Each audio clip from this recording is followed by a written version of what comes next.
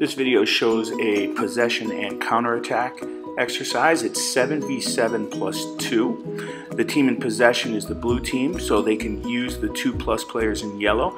They would have to put together a number of passes that's decided by the coach. We'll call it 4 passes. After 4 passes, they can hit a longer ball into the 2+ players on the other side. It has to actually go into the corner to those boxes. Once the plus player in the corner gets the ball, they can come out and play in the middle of that new square.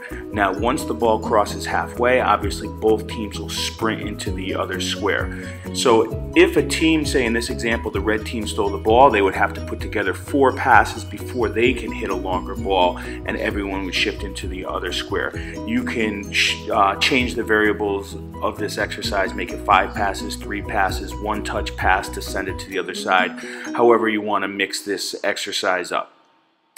Now all we did was add goalkeepers and goals, so it's pretty much the same exercise, but now you have keepers and goals. So in here again, the blue team has the ball. However many passes you want to make sure that they complete before they can send it to the other side.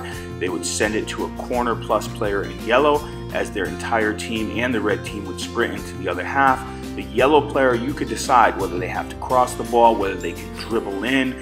It's really up to you on the variables you want to put in this. If red intercepts the ball, they would have to make 4 passes again before they can go the opposite direction. So obviously, after the blue team did send it to the other side, the plus players on their side would go into the corners getting ready for a counterattack going the other way. Excellent game, all kinds of variables. You can make this 1 touch only, you can make this 2 touch, 3 touch, free play, whatever you want to do. You have to score from a cross, you can't, all types of things. You can even make it long range shooting if you want. One of my favorite exercises though.